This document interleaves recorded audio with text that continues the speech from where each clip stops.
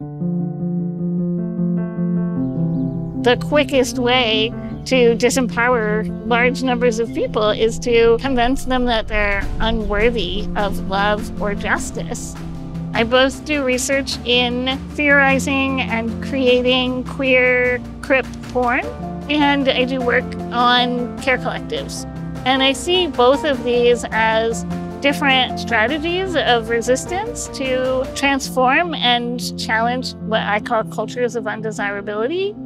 When I started making porn with my first film, Want, I hadn't seen anything like it before. I got lots of people who were like, wow, before I saw this video, I never imagined that I could be loved, that I could be desirable, that I could be somebody's chosen sexual partner.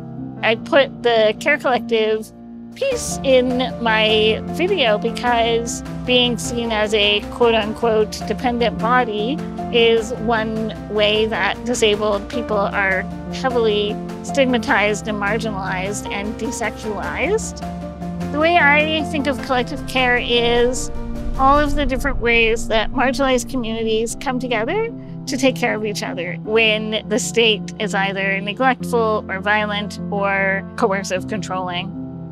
Part of what I did as a postdoc at Ryerson was I created a website, cultivatingcollectivecare.com. It's a community building resource so that people who are wondering, how do I start a care collective, can come to this website and ask questions.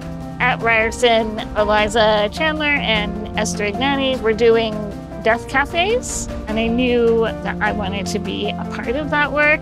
We started having death care cafes where communities could come together to have conversations about care and death, just to be able to listen to folks and hear how they were thinking about these things. And then part of what drew me to Ryerson Disability Studies was that I knew it was a department that was committed to lived experiences, social justice work, and to make sure that the scholarship that we're doing is actually meaningful in people's lives.